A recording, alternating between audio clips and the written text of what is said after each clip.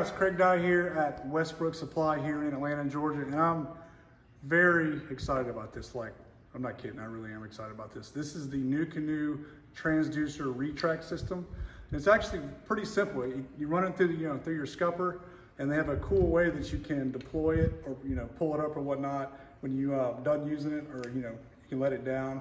And you want to be able to let it down below the bottom of your kayak, for using side scan or side vision, so you get out, as far as you need to get out. But it's pretty cool, pretty simple, but let's put it in the kayak and see what it looks like. All right guys, pretty simple. You just run your transducer cable through your scupper hole right here, and they have this mounting cap, and then you just get the top of the handle, run it through here, so. And then you pull it up and get it straight. This mounting cap, just secure that like that. And this right here will actually be screwed in. It's not, this is a Fletcher's nice boat. I don't want to mess it up. But basically that's it. That's as easy as it gets. And when you want to pull it up, just go like that. You can lock it here in this cam cleat. And then when you're ready to use it, there you go, it's good to go.